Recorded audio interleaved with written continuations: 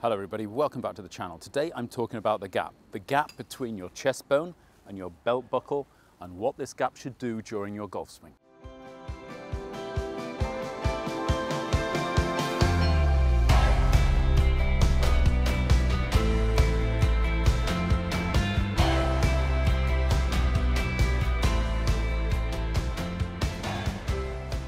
So what am I talking about when I'm talking about the gap and why is that important? Well, what I'm talking about is the difference or the distance between the position of your chest bone and your belt buckle during the swing.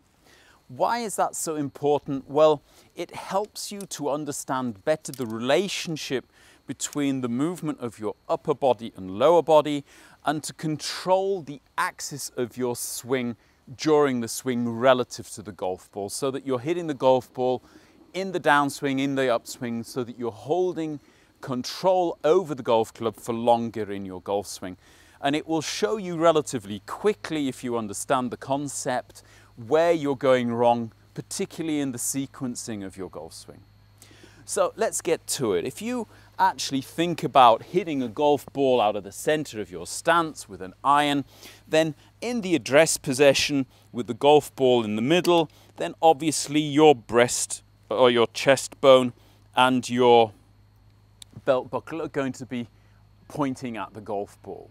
But as you start your backswing, as you start to rotate your chest, there'll be some separation.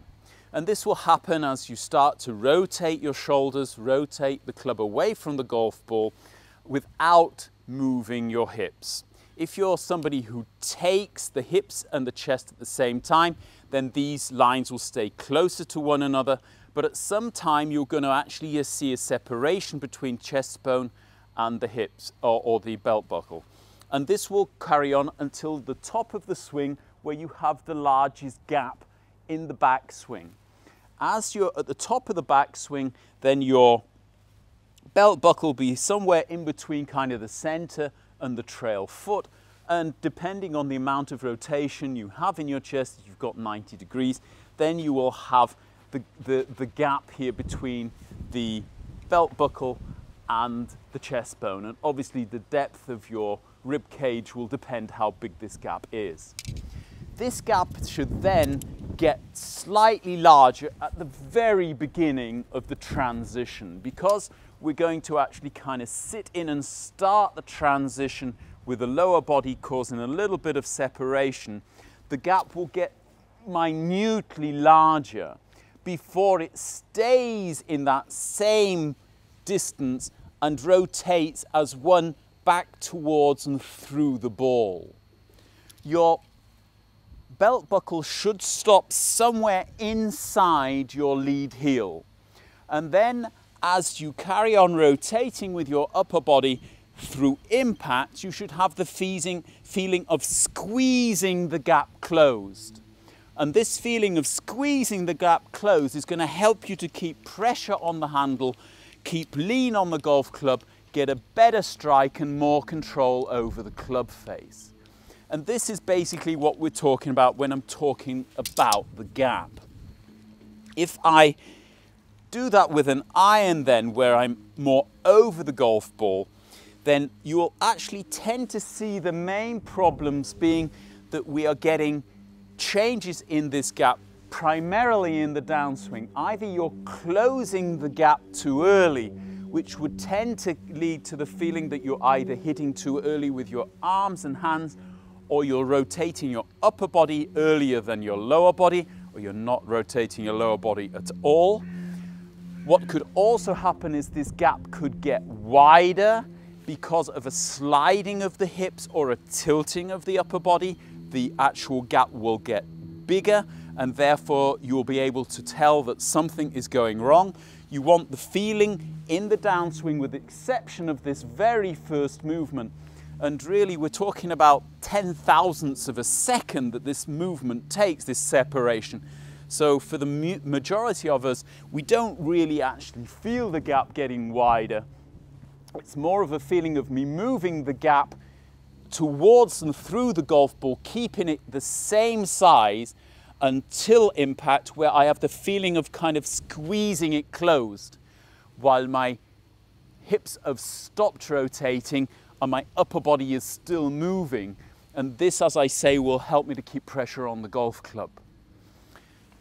A lot of times what I'm seeing, especially when I'm working with my students in getting a little bit more action in the right shoulder, getting the trail shoulder down, is often we'll actually find that they're getting this going on and the gap is widening. If you're somebody who's been trying to kind of cover the ball a lot, working on getting your upper body moving through the ball, there's obviously a chance that you're going to be closing this gap a little bit too early. And this is going to basically give you a very easy way of seeing, with help of a video camera, or even if you pop your iPad on the ground and put the selfie camera on, you'll be able to see yourself live actually making the movement. You might be able to actually see immediately that you're doing something wrong because you're not controlling this gap correctly. Now, this is going to be the same for virtually every club in the bag, but it will look a little bit different with the driver simply because of the setup position. If you're setting up with the ball across from your lead toe and the stance wider, more tilt in your spine angle, then you're actually going to set up with your chest bone behind your belt buckle.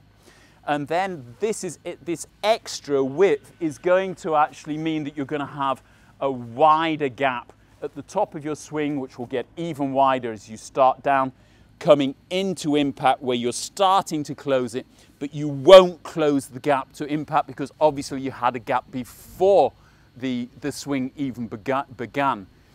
So it will look a bit different on the driver, but you see, especially with the driver, a lot of people will tend to get a little bit slidey with the driver because they started in tilt, they'll actually go into more tilt, and this gap will get too wide, and they're the people who are kind of blocking it right and flipping the club and snap hooking it. On the contrary, the majority of amateur golfers are trying to actually attack the golf ball with the upper body, so they're closing the gap immediately in the downswing. That's going to bring the club from out to in and give them a slice. So the gap can actually help you to see where the problem is in the sequencing. And by checking the gap on a regular basis, you will be able to actually tell if your golf swing is working correctly and whether you have control over your swing axis during the golf swing.